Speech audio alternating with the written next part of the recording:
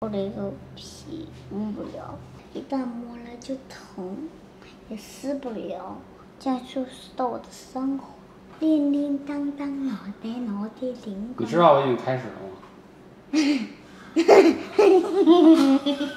欢迎回到佳萌小厨房。今天呢，我们再次带大家逛一逛 Costco， 用这里的食材呢，给大家做4个超简单的冬日炖锅。想让大家在冬日里全家人围在一起，热热乎乎、有说有笑的吃一顿饭。那我们在奥兰多呢就没有办法了，但是送给冬天里的你们。我们可以在阿拉斯加吃，是吗？可以在草地上睡，只有雪。零下20-30度。那干脆说别做了，就咱家吧。辣白菜叠锅。先来处理一下豆腐。这个豆腐呢是 Costco 买的这种硬豆腐，它是有机的，也是非软基因的，而且它能放得住，价格也非常的划算，所以超级推荐。豆腐表面有很多的水，我们一定要给它吸干净了，要不然我们操作起来会增加难度。先从中间分一刀，你差1/2分的，有点不老科学。因为一拍视频我就紧张就会发挥失常，这是人的一种本能。Spam 这个也是 Costco 买的，我买的这个呢是减盐版的，就是相对没有那么咸。往外取的时候它有一个小技巧，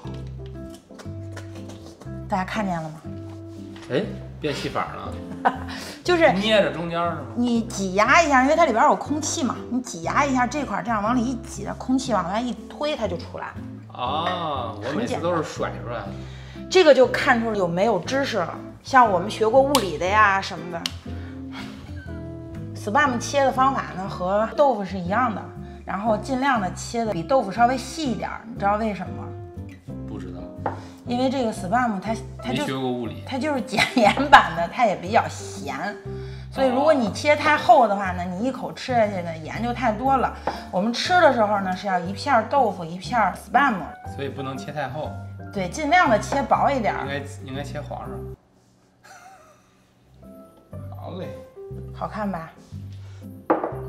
土豆呢，我们也切成相应的大小块，然后薄厚度都差不多就行了。到底是大块还是小块？豆腐切成多大块就尽量的也切那么大块。哦，果然是大小块，4、6开。锅已经200多了，我们就可以往里放油了。这个鸡蛋呢，可以放可以不放。我呢是为了让营养更丰富，让节目更丰富，让观众们更喜欢我。凑时长的吧？你看，多么的丝滑。如果你想吃单面的呢，这样就可以了。啥面的？你一会儿一炖不就都实心了？我最后放不就行了吗？非得让我吼一嗓子。你也没吼呀。这个洋葱啊，尽量的我们要炒到让它焦糖化啊。有的时候我们在煎肉啊、煎蛋呀，会看见边上焦焦的，那个不是糊了，那个是焦糖化。就是美拉德反应，所以我们要分清楚。我们把刚才炒好的洋葱倒进去，当然也可以直接拿这个锅炒洋葱。那你为啥不这么干？因为我为了让视频看上去更高端大气上档次，豆腐、Spam 还有土豆，我们把这3样东西叠在一起放在锅里就可以了。当然你也可以管它叫叠锅。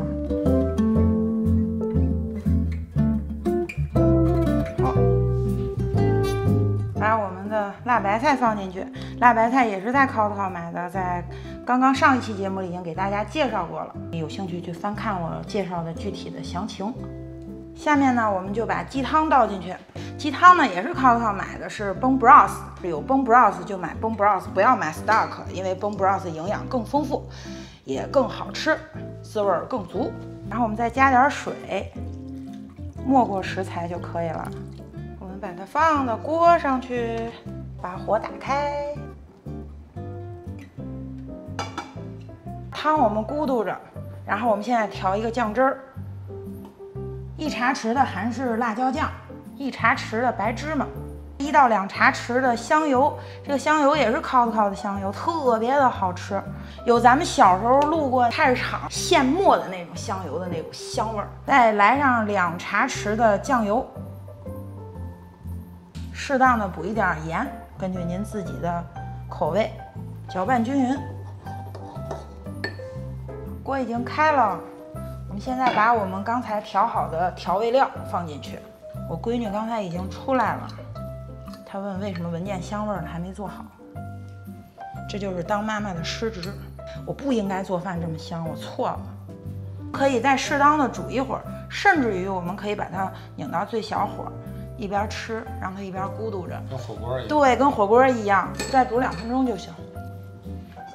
已经煮的差不多了，我们把刚才煎好的蛋放上去，在表面撒点葱花。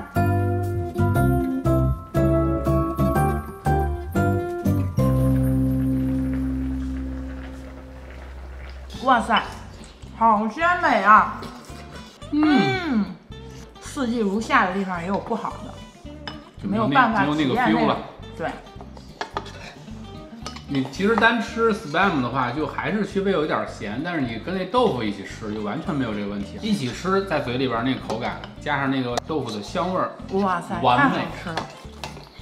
哇，加上辣白菜，加上土豆，怎么样，老麦？开心吗？咱们吃慢点行吗？我最好吃快，因为吃不爽。呵，嘿，这不是越吃越爽。嘿。为什么铁的一沾上烫的铁的就会热呀？我都是流汗了。要不你把这裙子脱了吧，确实有点热。我不要，这样我就热光了。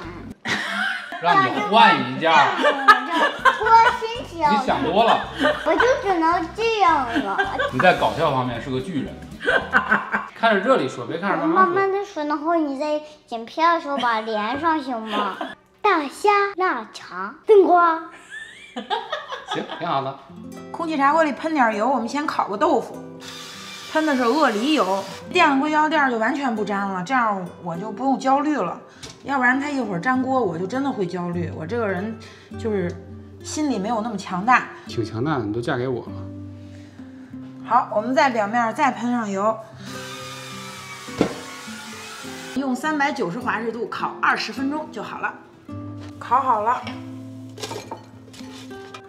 如果你想让它呈现的效果更加的酥脆呢，你就适当的加长时间。虾呢，就是 Costco 的冷冻虾，我们已经给它进行了一个自然解冻。腊肠呢，也是 Costco 的腊肠，我把它切成了片儿。这个腊肠超级推荐，非常的棒，而且价格真的没有这么划算的。我们直接就在这个炖锅里面倒上食用油，放上葱花、鲜香、姜泥、蒜泥。这都是在奥迪购买的。煸香了之后，我们就倒入腊肠，它本身有油，我们在煸炒的过程中呢，可以把它那个油脂激发出来，跟我们其他的食材有一个更好的味道上的结合。把虾放进来，搁点盐、蚝油2到3茶匙，鸡汤，倒水。这个玉米是甜玉米，也是我在 Costco 买的，放进去，把蘑菇搁进去。因为我们是一锅炖嘛，所以主食也要放进去。我放的就是这种大米做的面，这个面特别的筋道，我还是很推荐的。放2个进去，还是比较推荐 Costco 的这个米拉面的。烤豆腐，哎，放进去，放了一半，放一半。那一半干嘛呢？哎，一会儿您就知道了，接着往下看，自有妙用，好吧？把盖儿一盖，煮熟就行了。就这么简单，煮了大概不到10分钟，它就已经好了，特别的鲜。我刚才已经尝了一口了。老麦最喜欢喝汤了，天天喝靓汤，难怪这么亮，有点道理哈。爱喝汤的都亮，手电筒更亮。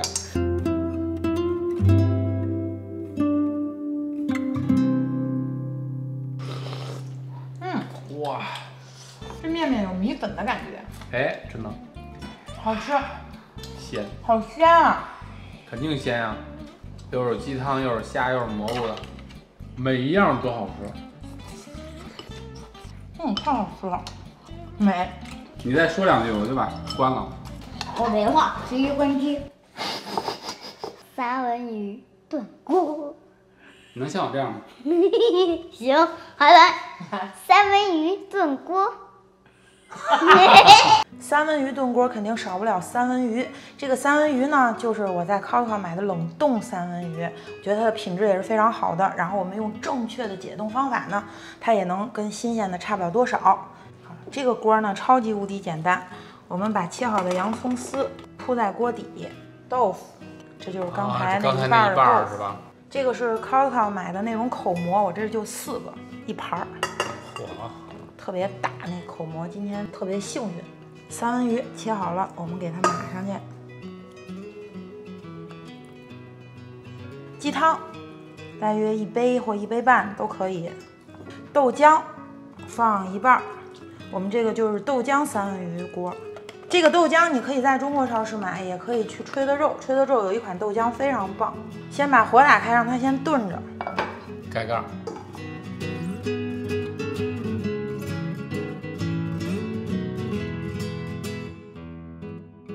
下了面之后呢，又过了3分钟，基本上就煮好了。下面呢，我们来调一个味儿，白胡椒、盐，我放1/2茶匙，根据您自己口味吧，行吗？众口难调啊，一定是这样的。我就是这个人喜欢完美，但我就做不到你们心中的完美。你只能做一部分人心中的完美，比如我心中的。那还是算了吧。把火一关，可以把老麦请出来了。嘿，关门放老麦。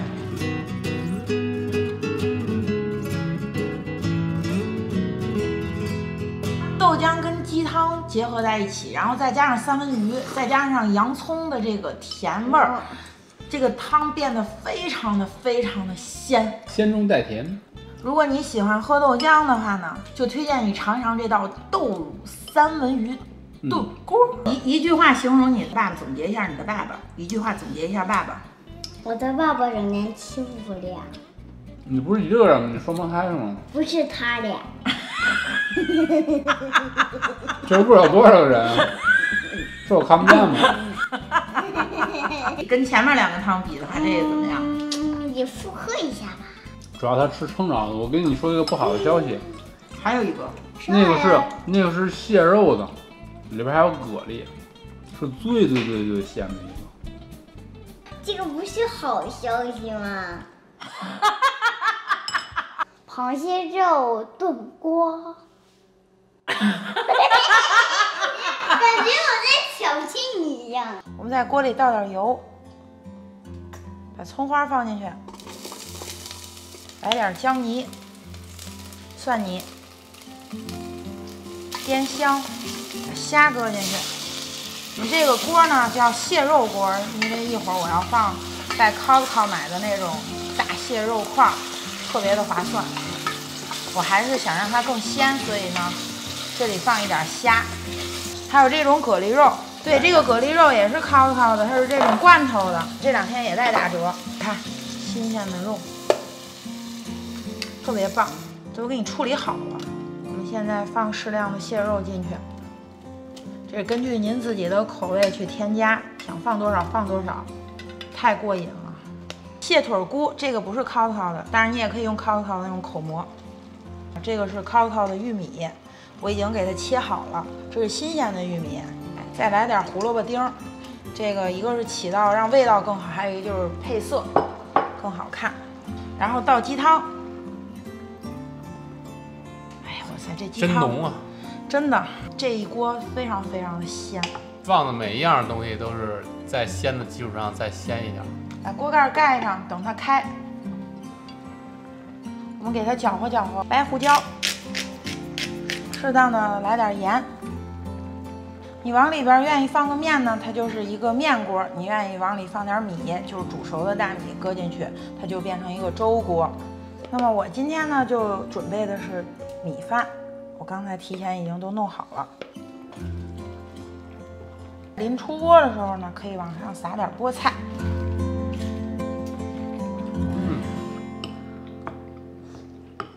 哇塞！妈妈，这个好嫩呀！好吃。我用鸡汤炖的蟹肉、虾，还有蛤蜊肉。玉米跟胡萝卜非常适合用来煮粥、煮汤，它非常能够提鲜。所以所以这个炖锅我可以叫它鲜。鲜。我接